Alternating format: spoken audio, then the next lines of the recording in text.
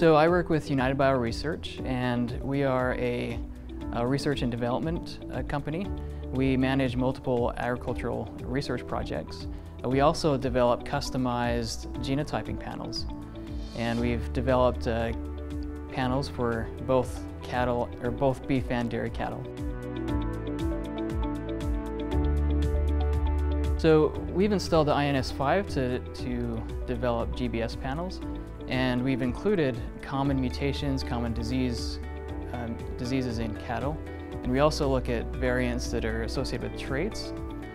We do parentage with our panels, and we also look at gender identification. One of the primary reasons is the scalability of the platform.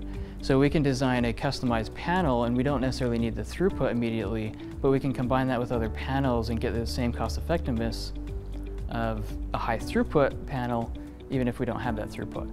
It makes so that we can offer to our customers, we can customize it specifically by customer and in a lot better way.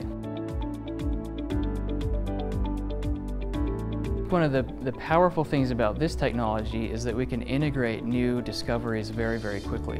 And so I think as new things are discovered, we can apply that immediately into our program and assist our ranchers in their breeding programs.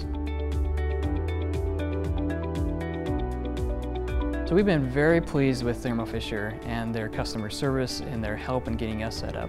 So when we installed the INS5, we were new to this process, and they made sure that we had technical expertise, they had bioinformatics, people on staff, and also their sales rep really helped us get that installed and make sure that we had everything we need to get up and running.